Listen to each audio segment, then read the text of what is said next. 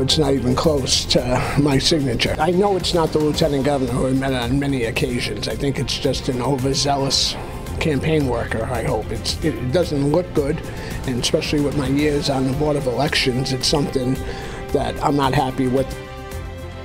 Sabina Matos' very, very bad week tops 10 News conference this week with the Attorney General, state police, and other authorities investigating allegedly phony signatures submitted on her behalf in her now embattled race for Congress. There isn't a penny available to implement any of it. As far as I'm concerned, that's not a plan. That's a wish list. And agencies don't operate on wish lists. And the king of the road, DOT Director Peter Alviti, is the new sheriff in town at Ripta, where he just took over as chairman of the board in what promises to be a rough ride in shaking up that beleaguered bus agency. Holding the powerful accountable from Washington, D.C. to right here in southern New England. This is 10 News Conference with Jean Valicenti. I was quite surprised and I'm very disappointed. I did not sign this. It's just disrespectful, and they need to be prosecuted, whoever it was. Because if I did it, I'd be in trouble. She didn't sign that. That's not her letter. She don't write like that. It's not right. It's not right. The people have been doing that, signing for other people. We just spotted her there, but where in the world is Sabina Matos? That's a legitimate question. As of this Friday morning taping, with the lieutenant governor turned congressional candidate ducking a face-to-face with reporters over the egg on her face over allegedly phony signatures submitted to get her on the ballot. The governor insisting he still has confidence in Matos, though one of her more than a dozen opponents says otherwise. Yeah, so as far as the issues that are surrounding the Board of Elections right now, Secretary of State, there's a process going on, and I expect that they're fully capable of getting to the bottom of the details that are important to get to the bottom of. Do you still have full confidence in her as Lieutenant Governor? Yes. And do you think she's the best candidate in this race for Congress? I've stayed out of the race. I've talked to many of the candidates and offered my office in terms of policy support in the race, but I don't intend to get into the discussion on the primary. I'm going to move us along to another topic. Governor, I've got two for you. Holly McLaren, she worked for your campaign. Do you know her? I've been in her company, and I do know who she is, yes. Do you know if she gathered signatures for you at any point? I'm not aware of that, but I think the majority of our signatures came because I was an endorsed candidate. So every general officer went around and got signatures, and we had several thousand signatures. We're going to do one more. You should reach out to the campaign, though, if you have clarification. Did you ask the Lieutenant Governor not to be here today, or was that her decision? No, I haven't talked to the Lieutenant Governor recently, like in the last couple of days. Have you talked to her about this topic at all? Vintage Governor McKee. We'll get to him a little further in just a second. Also, we'll get to Holly, the woman at the center of this storm, for collecting those signatures. But first, here's Gabe Amo. He's running against Matos for Congress. We're on day 5 of our state talking about the fraud that has permeated the Lieutenant Governor's campaign. And we're now in a position where the Attorney General and the state police are investigating this issue. As I've said from the beginning of this, I have been shocked by the silence of the Lieutenant Governor, because at a time where there are active threats to democracy, we see them in the news where Republicans around the country are seeking to undermine the legitimacy of our elections.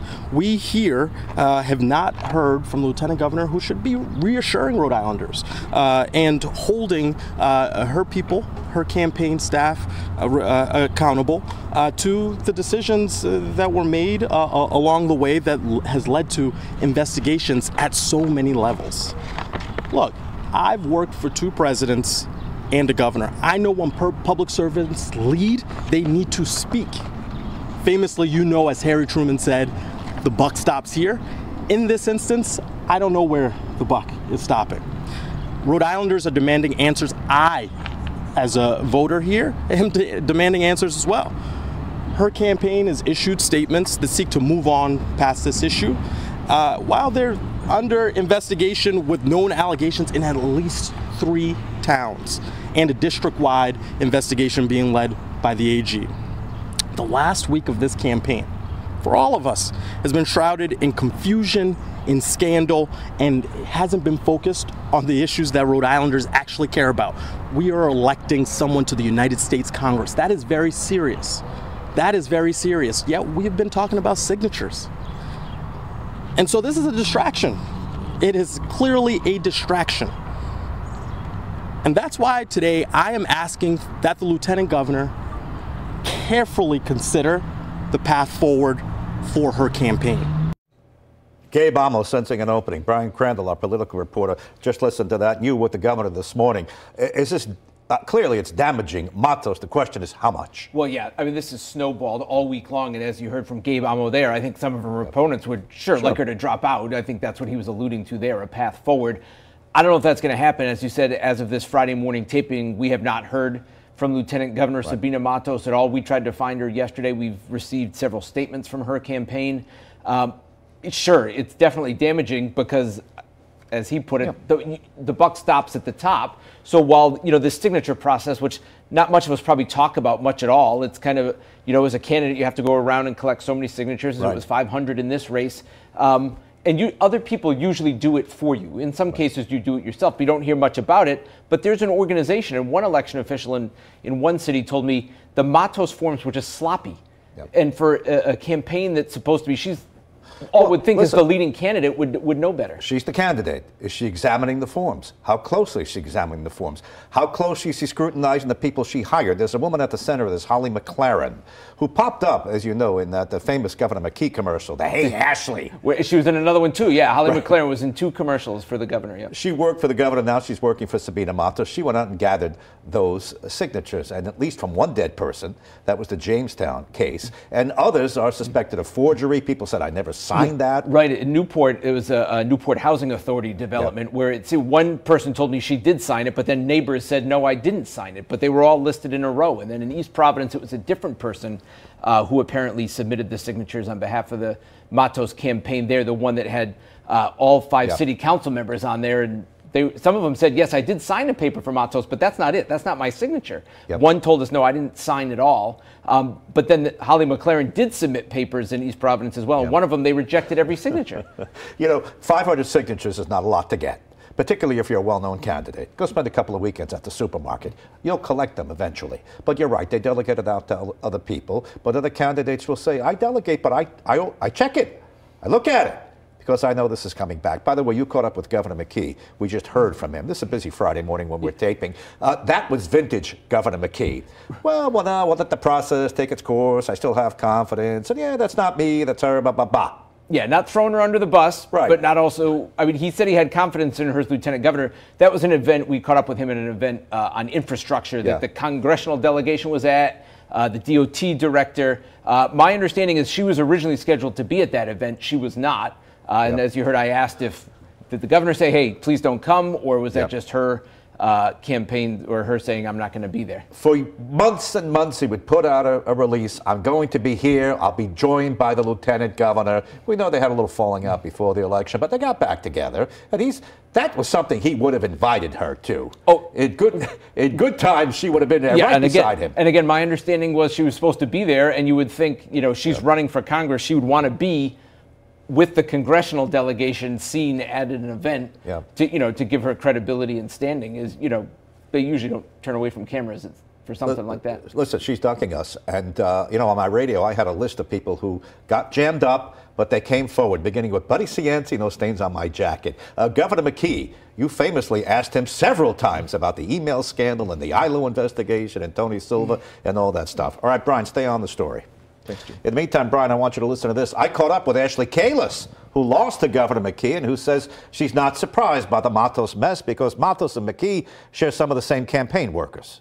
Sort of poetic justice with Holly, right? I mean, this is not Rhode Island, this sort of cheating and fraudulent behavior. It's really embarrassing. It's a continuation of the McKee-Matos sort of combination of just embarrassing Rhode Island through scandals. And, here we go again. And it's unfortunate.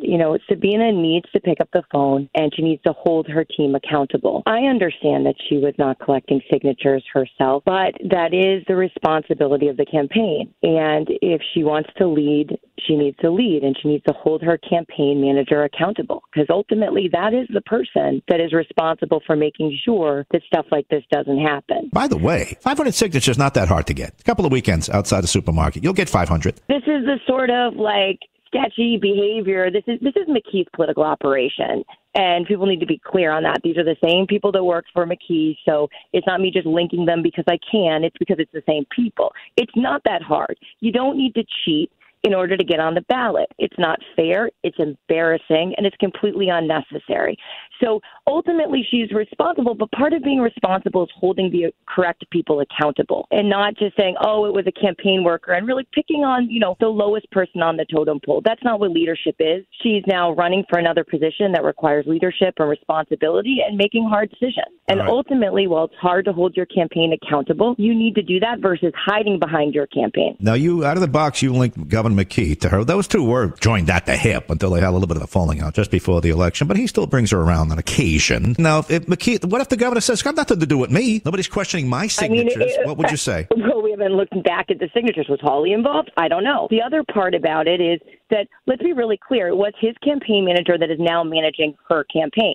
So to not link them, it's the same people. This is like the Rhode Island shuffle, right? Which is that it's the same people on a different campaign, doing the same sort of, stuff. So ultimately, it's up to Sabina. It is her campaign, and she should hold, people accountable. And unfortunately, in a political organization, that means that she's going to have to hold, somebody like her campaign manager accountable for doing that. That is the person that is in charge. Yes, ultimately, she would look through them, but a campaign manager makes sure that you get ballot access. I know this is inside baseball. She needs to show that she can lead and be a credible candidate. Hiding and hoping this will blow over is disrespectful to the entire process and to the other candidates who did work and get signatures to get on the ballot. It's just unacceptable. Republican Ashley Kalis, who lost to Governor McKee.